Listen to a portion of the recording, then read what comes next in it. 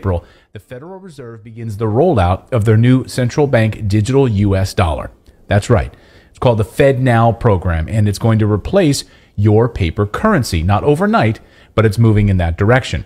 And it will move the United States to a cashless society, a surveillance state where every transaction will be tracked and cataloged, where, as the Fed describes it, money that's in your account can even expire. Many American businesses have already gone cashless as well. They'll pretend it's all about convenience, but really, it's all about control. The brilliant Catherine Austin Fitts recently described what going cashless would do to all of us. The reality, as the financial system gets more controlling and more invasive, it's a little bit like bringing up a corral around us.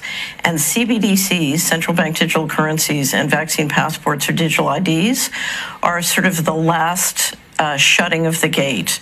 It's hard for many people to imagine the risks here because we're so used to living with financial transaction freedom, and we don't understand that when this gate closes on us, we literally will be sitting in a system where the central banks believe that our assets belong to them, and they can dictate where we can spend money and what we can spend money on. It's frightening, and she's 100% correct.